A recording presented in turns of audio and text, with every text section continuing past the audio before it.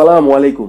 Alien বা ভিনগ্রহের প্রাণী সম্পর্কিত আমার সর্বশেষ যে ভিডিওটি ছিল সেখানে আমি বলেছিলাম যে এলিয়েন বা ভিনগ্রহের প্রাণী সম্পর্কে আমি আরেকটি নতুন ভিডিও, অনেক তথ্যবহুল একটি ভিডিও আপলোড দিব এবং সেই ভিডিওতে আমি আপনাদেরকে বলবো যে এলিয়েনের প্রমাণ বিজ্ঞান রিসেন্টলি করতে সক্ষম হয়েছে, অর্থাৎ এলিয়েন বা ভিনগ্রহের প্রাণী যে সত্যি রয়েছে সেটা বিজ্ঞান প্রমাণ করেছে।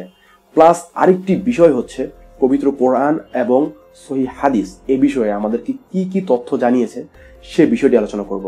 অনেক দুঃখের বিষয়, আমরা অনেক মুসলিম এই সম্পর্কে কিছুই জানি না, তবে আজকে ইনশাল্লাহ জানতে পারবো। সো আজকের ভিডিওর টপিক হচ্ছে দুটি। একটি বিষয় হচ্ছে বিজ্ঞান কিভাবে এলিয়েন বা ভিনগ্রহের প্রাণী আবিষ্কার করতে সক্ষম হলো, এবং আরেকটি বিষয় হচ্ছে পবিত্র কোরআন এবং সহিহ হাদিস 1450 বছর আগেই এলিয়েন সম্পর্কে ঠিক কি কি তথ্য আমাদেরকে দিয়েছে। ফার্স্ট অফ অল, বিজ্ঞান কিভাবে এলিয়েনকে আবিষ্কার করেছে। অ্যাজ আমি আমার লাস্ট ভিডিওতে বলেছিলাম, আজকেও বলতেছি একবার, সেটা হচ্ছে নাসা বলতেছে যে আমাদের এই মিল্কি ওয়ে গ্যালাক্সিতে, আমরা যে গ্যালাক্সিতে বসবাস করছি সেটা হচ্ছে মিল্কি ওয়ে গ্যালাক্সি, এবং এই মিল্কি ওয়ে গ্যালাক্সির ছোট্ট একটা গ্রহ হচ্ছে পৃথিবী। এবং এই মিল্কি ওয়ে গ্যালাক্সিতে অ্যাটলিস্ট 40 বিলিয়ন অর্থাৎ 4000 কোটি গ্রহ রয়েছে যেগুলো দেখতে পৃথিবীর মতো। এবং আমি যদি সেই গ্রহে যাই সেখানে আমরা থাকতেও পারবো, আমরা বাসস্থান করতে পারবো। অর্থাৎ সে সমস্ত গ্রহে, সেই 4000 কোটি গ্রহে যেগুলো পৃথিবীর মতো দেখতে, সেখানে পানি রয়েছে, তাপ রয়েছে, আলো রয়েছে, বাতাস রয়েছে, পৃথিবীর মতো বসবাসের সমস্ত পরিবেশই রয়েছে। এখন আপনি বলতে পারেন যে ভাই, সেখানে বুঝলাম সবই আছে, কিন্তু আসলে কি সেখানে কোনো মানুষ আছে? সেখানে কি কোনো উন্নত জীব আছে? সেটা কিভাবে প্রমাণ করবেন? সেটা যদি আপনি প্রমাণ করেন ভাইয়া, তাহলে তো আপনার কিছু ডকুমেন্ট লাগবে, কিছু প্রমাণ তো দেখাতে হবে, তাই নয় কি? অবশ্যই তাই। আমি আপনাদেরকে প্রমাণ দেখাবো কি কি প্রমাণ আমরা পেয়েছি।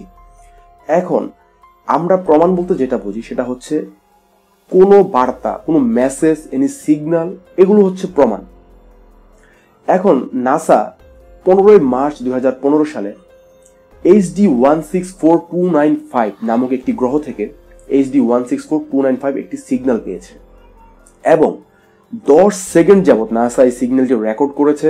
এবং তারপরে নাসা জানিয়েছে এটা হচ্ছে এত শক্তিশালী একটি সিগন্যাল, যে সিগন্যালটি, অর্থাৎ এত শক্তিশালী সিগন্যাল, আমরা পৃথিবীর যত ইকুইপমেন্ট আছে, সব সামগ্রী অর্থাৎ সব টেকনোলজি যদি একত্রিত করি, তারপরেও আমরা এত শক্তিশালী সিগন্যাল কোনো গ্রহে পাঠাতে পারবো না যে সিগন্যালটি আমরা পেয়েছি। গোটা বিজ্ঞান মহল আলোড়িত হয়ে গেছে। এত শক্তিশালী সিগন্যাল, তারা ধারণা করছে যে সেখানে যারা বসবাস করছে তারা আমাদের চাইতে উন্নত, মানে মানুষের চাইতেও তারা টেকনোলজিক্যালি অনেক বেশি উন্নত, যার কারণে তারা এত শক্তিশালী সিগন্যাল পৃথিবীতে পাঠাতে সক্ষম হয়েছে। এটা হচ্ছে একটা সিগন্যাল। এবং আরেকটা সিগন্যাল হচ্ছে আপনার 15 ফেব্রুয়ারি 2015 সালে নাসা পেয়েছে, সেটা হচ্ছে FRB 150215 নামক একটি সিগন্যাল পেয়েছে। এবং বিজ্ঞানীরা বলছে এই সিগন্যালটি আমাদের মিল্কি ওয়ে গ্যালাক্সি থেকে বাইরে অন্য কোনো গ্যালাক্সি থেকে এসেছে। এবং খুবই আশ্চর্যের বিষয় হচ্ছে এই একটি সিগন্যাল FRB 150215, এই সিগন্যালটি একমাত্র আমাদের পৃথিবী দুইবার পেয়েছে। এবং একবার পেয়েছে 2015 সালের 15 ফেব্রুয়ারি, এবং দ্বিতীয়বার পেয়েছে এই গত বৃহস্পতিবার। এই একই সিগন্যালটি সেখান থেকে পেয়েছে। এবং এটি খুবই আশ্চর্যের বিষয়, বর্তমানে বিজ্ঞান মহল প্রচন্ড আলোড়িত এই বিষয়টি নিয়ে। এবং আপনারা যদি সবচেয়ে শক্তিশালী সিগন্যালের কথা বলেন, যে কোন সিগন্যালটি এলিয়েন যে আসলে রয়েছে, মানুষ মানে এলিয়েন, অন্য কোনো উন্নত জীব বসবাস করছে কোনো গ্রহে, সেটা বিজ্ঞানীরা কিভাবে নিশ্চিত হলো, সেটা হচ্ছে ওয়াও সিগন্যাল। ওয়াও সিগন্যাল হচ্ছে এমন একটি সিগন্যাল যে সিগন্যালটি 1977 সালে নাসা পেয়েছে, এবং এই সিগন্যালটি 70 সেকেন্ড যাবত রেকর্ড করা হয়েছে। এবং এই সিগন্যালটি দেখে তখনকার বিজ্ঞানী সেটার পাশে ওয়াও লিখে দিয়েছে, যে এত সুন্দর সিগন্যাল। আপনারা অবাক হবেন যে এই সিগন্যালটি পৃথিবী থেকে 125 আলোকবর্ষে দূরে একটি গ্রহ থেকে আসছে। অর্থাৎ আপনি যদি আলোর বেগে ছুটে চলেন, প্রতি সেকেন্ডে 3 লক্ষ কিলোমিটার বেগে ছুটে চলেন, আপনার সেই গ্রহতে পৌঁছাতে সময় লাগবে 125 বছর। চিন্তা করে দেখেন, এত দূরে অবস্থিত সেই গ্রহ থেকে 70 সেকেন্ডের একটি সিগন্যাল নাসা রেকর্ড করতে সক্ষম হয়েছে। সো এরকম আরো অসংখ্য সিগন্যাল প্রতিনিয়ত নাসা পাচ্ছে। এবং নাসা যেটা জানিয়েছে সেটা হচ্ছে আগামী 30 বছরের মধ্যে অবশ্যই আমরা এলিয়েনদের দেখা পাবো, অর্থাৎ নিশ্চিতভাবে তাদেরকে একদম আইডেন্টিফাই করতে পারবো। এখন তো জাস্ট সিগন্যাল পাচ্ছি, তারা আমাদেরকে সিগন্যাল পাঠাচ্ছে, আমরাও পাঠানোর চেষ্টা করছি, কিন্তু একটা সময় অর্থাৎ 30 বছর পর আমাদের টেকনোলজি এতটা ডেভেলপ হয়ে যাবে যখন আমরা এখান থেকেই সেই সমস্ত ভিনগ্রহের প্রাণীদেরকে দেখতে পারবো, তাদেরকে আইডেন্টিফাই করতে পারবো, এবং এই সম্পর্কে একদম সঠিক তথ্য দিতে পারবো যে সমস্ত গ্রহ থেকে আমরা সিগন্যালগুলো পেয়েছি। যেমন আমি ওই দিন আপনাদের বললাম যে কেপলার 186f নামক একটি গ্রহে পৃথিবী থেকে একটি যান পাঠানো হয়েছে, যেটা হচ্ছে 2069 সালে আমাদেরকে ওই গ্রহ সম্পর্কে তথ্য দিবে, যে গ্রহটা হুবহু পৃথিবীর মতোই দেখতে, হুবহু পৃথিবীর মতোই দেখতে, কিন্তু পৃথিবীর চাইতে 11 গুণ বড়, কিন্তু পৃথিবীর মতোই দেখতে। সেই গ্রহতে কি কি রয়েছে সেটা আমাদেরকে 2069 সালে আমরা সেটা জানতে পারবো। সো সে পর্যন্ত আমরা বাঁচি কিনা সেটা হচ্ছে পরের কথা। কিন্তু এই সমস্ত বিষয় যদি আপনি চিন্তা করেন, এই যে সিগন্যালগুলো, কোনো গ্রহ যেখানে কোনো জীব নেই, কোনো অস্তিত্ব নেই, কোনো উন্নত কোনো প্রাণী নেই, সে সমস্ত গ্রহ থেকে কিন্তু অটোমেটিক সিগন্যাল আপনার কাছে আসবে না। দেখেন আমাদের পৃথিবীতে, আমাদের গ্যালাক্সিতে কত গ্রহ, কত নক্ষত্র রয়েছে, সবকিছু কিন্তু থেকে কোনো সিগন্যাল আসতেছে না। আমরা আলো পাচ্ছি, আমরা জানি এখানে গ্যালাক্সি, এখানে গ্রহ নক্ষত্র রয়েছে, কিন্তু সিগন্যাল যদি পাঠাতে হয় সেটা কোনো সত্তার, অর্থাৎ কোনো জীবন্ত কিছু সেই সিগন্যালটা পাঠাবে, এবং সেই সিগন্যালটা আমাদের মতো যারা উন্নত প্রজাতির মানুষ তারাই হয়তো পাঠাবে, অথবা আমাদের চেয়ে উন্নত যদি কিছু থাকে তারা পাঠাবে। তো এভাবে যদি আপনি চিন্তা করেন এবং আপনি যদি টোটাল সায়েন্টিফিক বিষয়গুলো নিয়ে যদি আপনি অবজার্ভ করেন, আপনি একদম টোটালি বুঝতে পারবেন যে এলিয়ান সম্পর্কে আমরা একদম এখন নিশ্চিত, প্রতিটা বিজ্ঞানী, যে এলিয়ান রয়েছে, কিন্তু আমরা একদম স্পেসিফিক্যালি আইডেন্টিফাই করতে পারছি না। লাইক হচ্ছে একজন গর্ভবতী মহিলার পেটে তার বাচ্চা আছে, সেই বাচ্চাটা তার পেটে লাথি দিচ্ছে, সে বুঝতে পারছে যে পেটে একটা বাচ্চা আছে, লাথি দিচ্ছে, কিন্তু সে পেটের দিকে তাকিয়ে কিন্তু বুঝতে পারছে না যে তার বাচ্চাটা পেটের মধ্যে কিভাবে আছে, মানে কোন অবস্থায়, তার বাচ্চাটা দেখতে কেমন সেটা বুঝতে পারছে না। অর্থাৎ আমরা বুঝতে পারছি যে আমাদেরকে সিগন্যাল দিচ্ছে, এখানে সামথিং ইজ প্রেজেন্ট হিয়ার, সেখানে কেউ না কেউ আছে, আমাদেরকে সিগন্যালটা দিচ্ছে, আমাদেরকে তাদের মনোযোগ আকর্ষণ করার জন্য চেষ্টা করছে, কিন্তু আমরা তাদেরকে দেখতে পাচ্ছি না, যেমনটা একটা গর্ভবতী মহিলা তার নিজের পেটের বাচ্চাকে দেখতে পাচ্ছে না। বিষয়টা ঠিক এমন। সো কিছুদিন পর যখন গর্ভবতী মহিলার বাচ্চাটা ডেলিভারি হয়ে যাবে, সে যেমন বাচ্চাটা দেখতে পারবে, ঠিক কিছুদিন পর আমরাও এরকম এলিয়ানকে দেখতে পারবো, যখন আমাদের টেকনোলজি আরেকটু উন্নত হবে। সো এই হচ্ছে এলিয়ান বিজ্ঞান আবিষ্কার করেছে এভাবে, প্রতিনিয়তই অনেক ধরনের সিগন্যাল পাচ্ছে, এবং প্রতিনিয়তই পাচ্ছে, প্রতিদিনই পাচ্ছে। এখন আমাদের পবিত্র কোরআন এবং সহিহ হাদিস এ বিষয়ে কি বলছে? প্রথমে আমি চলে যাব পবিত্র কোরআনে। পবিত্র কোরআনের সূরা সূরার 29 নম্বর আয়াতে বলা হয়েছে, তার এক নিদর্শন হচ্ছে নভমণ্ডল এবং ভূমণ্ডলের সৃষ্টি, এবং এ দুয়ের মাঝে তিনি যে সমস্ত জীবজন্তু ছড়িয়ে দিয়েছেন, তিনি চাইলেই এ সমস্ত জীবজন্তুকে একত্রিত করতে সক্ষম। চিন্তা করে দেখুন, এখানে দুইটা বিষয় লক্ষণীয়। একটা হচ্ছে নভমণ্ডল এবং ভূমণ্ডলের সৃষ্টি, মানে নভমণ্ডলের সৃষ্টি এবং ভূমণ্ডলের সৃষ্টি, আকাশ এবং জমিনের সৃষ্টি, আমরা যে জমিনে বসবাস করছি, এবং এই দুয়ের মাঝে যে সমস্ত জীবজন্তু ছড়িয়ে দিয়েছে। অর্থাৎ বলা হচ্ছে যে আমাদের পৃথিবী ছাড়াও উপরে আরো অনেক জীবজন্তু রয়েছে, অর্থাৎ আমরা উপরে যা দেখি সবটাই আকাশ, সেই আকাশে আরো জীবজন্তু আল্লাহ ছড়িয়ে দিয়েছে অন্যান্য গ্রহে। এই বিষয়টি আরো একটু ক্লিয়ার হতে পারবেন যখন আপনারা সূরা তালাকের একদম সর্বশেষ আয়াতটির প্রতি খেয়াল করবেন, 12 নম্বর আয়াত।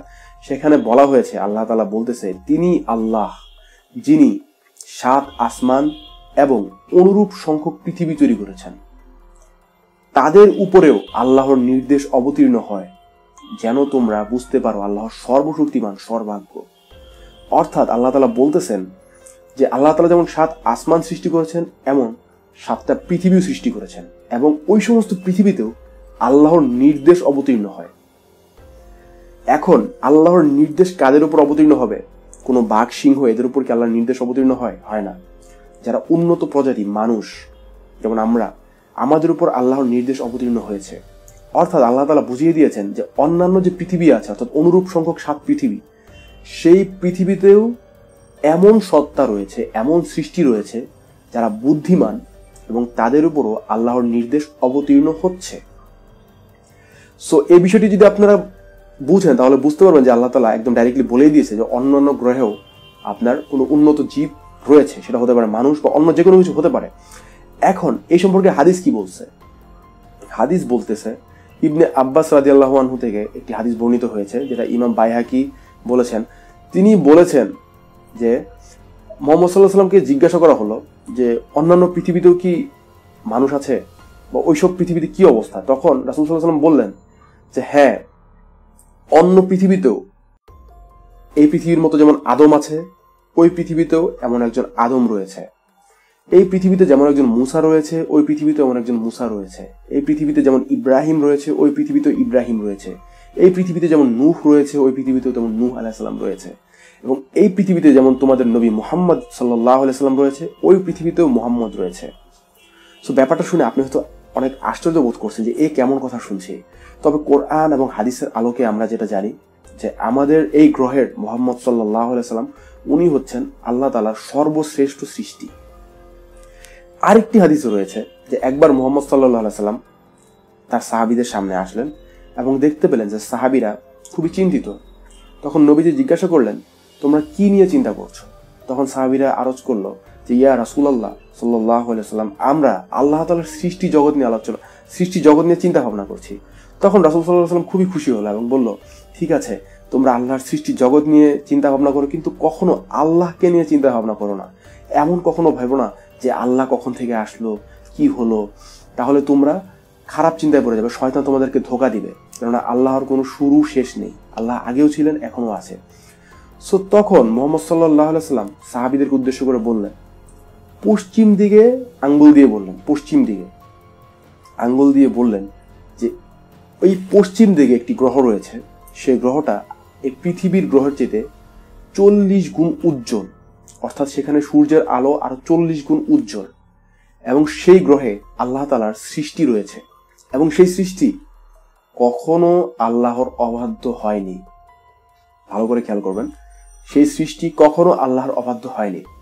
তখন সাহাবীরা আরজ করলো যে ইয়া রাসূলুল্লাহ, তাদেরকে কি শয়তান কোনো ধোঁকা দেয়?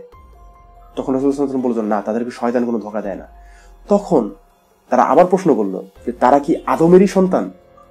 তখন রাসূল সাল্লাল্লাহু আলাইহি ওয়াসাল্লাম বললেন, তারা আদমের সন্তান নয়, এমনকি তারা আদমের নামও কখনো শুনেনি। জিনিসটা শুনে আপনি হয়তো অবাক হচ্ছেন, যদিও এই হাদিসটার কোনো স্ট্রং কোনো রেফারেন্স নেই, বাট আমি যখন এই জিনিসগুলো নিয়ে পড়েছি, অনেক আর্টিকেল পড়েছি, তখন আমি সবগুলো আর্টিকেল যেগুলো পেয়েছি সেগুলো আপনাদেরকে আমি বলে শোনাচ্ছি। এই হাদিসটার দ্বিতীয় নাম্বার যে হাদিসটা বললাম, এটার কোনো স্ট্রং কোনো রেফারেন্স নেই, বাট এটাও আমি আর্টিকেলে পেয়েছি, যেটা আমি আপনাদেরকে স্ক্রিনে দেখিয়ে দিলাম। এই জিনিসটা আমি একটা ডকুমেন্টে পেয়েছি।